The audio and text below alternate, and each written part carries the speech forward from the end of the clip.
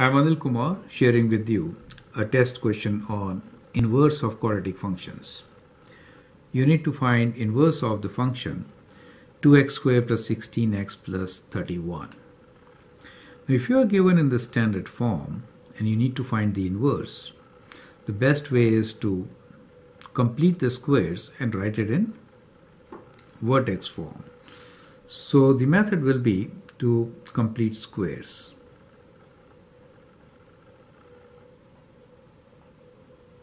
Okay, so we could write this expression as y equals to, rather equation as 2x squared plus 16x plus 31.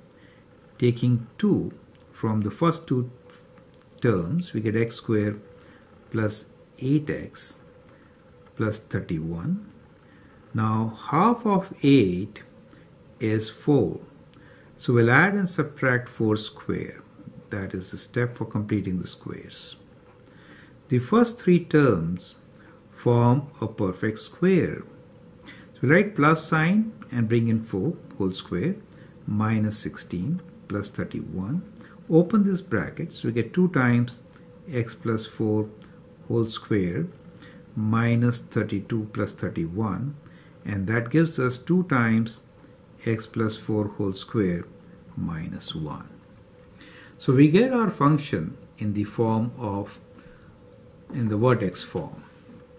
Now we need to find inverse of this function. So to find inverse, we'll flip x and y and then solve for y. So here we have y equals to all this. So we'll, for inverse, let me write down.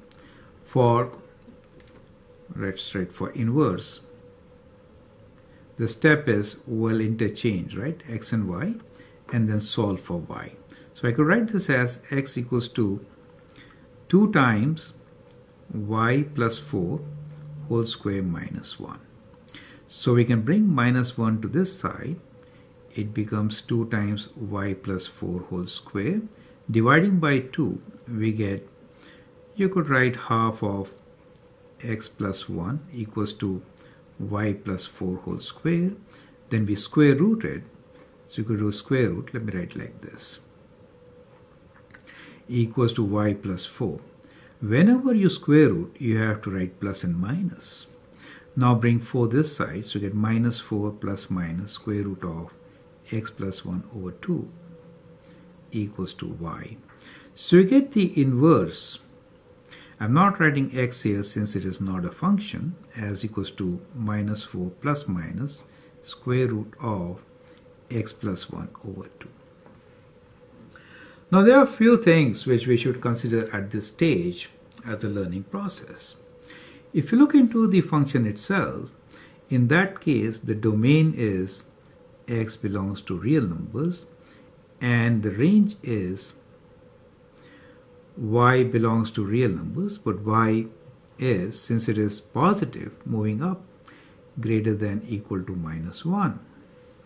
Now if you look into the inverse, these things flip, and so now the domain for the inverse will be this part.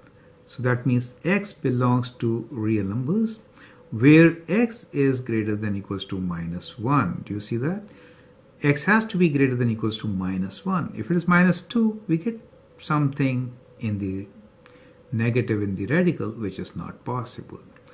And the range here will be this, which is y belongs to real numbers. Correct? So domain and range flips when you find the inverse. Now we have few questions. One of the question is inverse a function? Question is inverse a function? The answer clearly is no, right? No. Because of this plus minus. That means for each value of x, we can have 2 values. Therefore, it is not a function. Perfect? So what we get here is that inverse is not a function. Now, the second question which you may get is how to make f inverse as function. right? So normally we could make it as a function by restriction. So in our case, we could restrict domain as, let us say, x to be greater than equal to minus 4. So if we restrict this domain greater than equal to minus 4, we are looking to 1/2 of the parabola, right? So in that case, actually speaking, the parabola here is kind of like this, with the vertex here at minus 4, minus 1. So if I restrict to only greater than, we are looking into this portion of the parabola. Now this portion of the parabola will pass the horizontal line test, and therefore its inverse will be a function. Do you get the idea, right? So if we do this restriction, in that case, we do get a function, and with this restriction, our function will be this half with positive sign. It will be minus 4 plus square root of x plus 1 over 2 square root. Do you get an idea? So in this particular case, the domain is restricted, and therefore here the range will be restricted. You get an idea? To this value, correct? So that is how we can actually get inverse as a function, correct? So that's an important learning here. Now as a question for you is, find domain and range of f inverse x. That means restricted function. Otherwise it is not a function. This is not a function, right?